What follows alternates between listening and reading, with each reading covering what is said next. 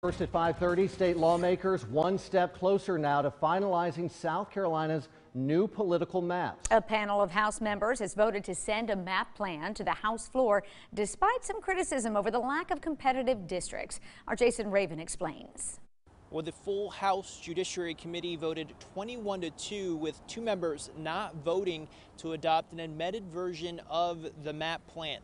Well, the proposed map has come under criticism during the last couple of public meetings. Now, one of the biggest complaints is the lack of competitive districts. The Princeton Gerrymandering Project, which gives nonpartisan analysis of political maps, says the House's plan contains only 6 competitive districts. Now, the nonpartisan organization, the League of Women Voters of South Carolina, says their analysis shows 12 districts of the 124 are competitive as drawn. Now, Lynn Teague of the League of Women Voters says a lot of this comes down to demographics and where people live, but they were able to come up with a plan that created 19 competitive districts. It's a difference of 7 districts.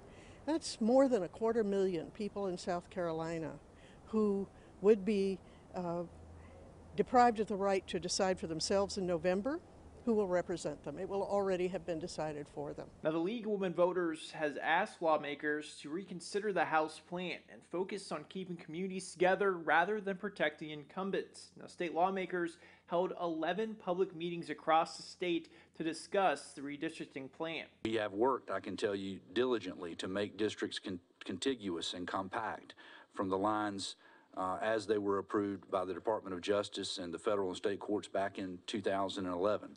We heard from citizens, we heard from interest groups throughout the state, and in our effort to fairly and reasonably consider communities of interest and of course incumbency in addition to all that criteria I just mentioned.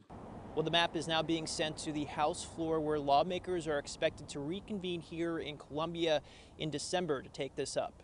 In Columbia, Jason Raven, 7 News.